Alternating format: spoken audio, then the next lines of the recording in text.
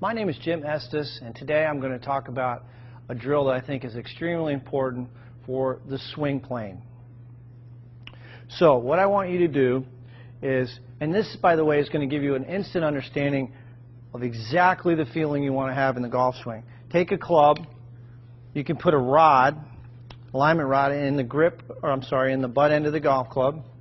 Take the golf club, turn it like you're going to hold it, and then what I want you to do is take that club, put it right against your left hip, so you're holding both clubs here.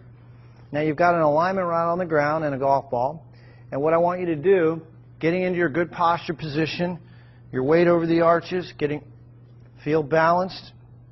The insides of the heels are going to be about the width of your hips. Take a swing back, slow motion, and trace with that alignment rod the target line all the way up.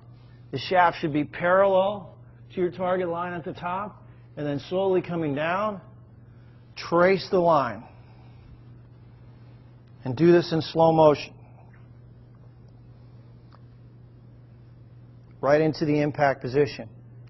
So this is a great feedback tool, visual feedback tool for learning the proper swing plane. Go right to your impact position. I encourage you to do this drill in slow motion, and if you have 5 minutes a day, if you do this drill every day, I guarantee you're going to improve your golf swing. So again, I think you'll find this to be extremely helpful. JimEstesGolf.com if you have any questions. Get you a little more inside out than you need to be. I don't want your right elbow to go like this. I want you to keep your right elbow straight, right arm straight.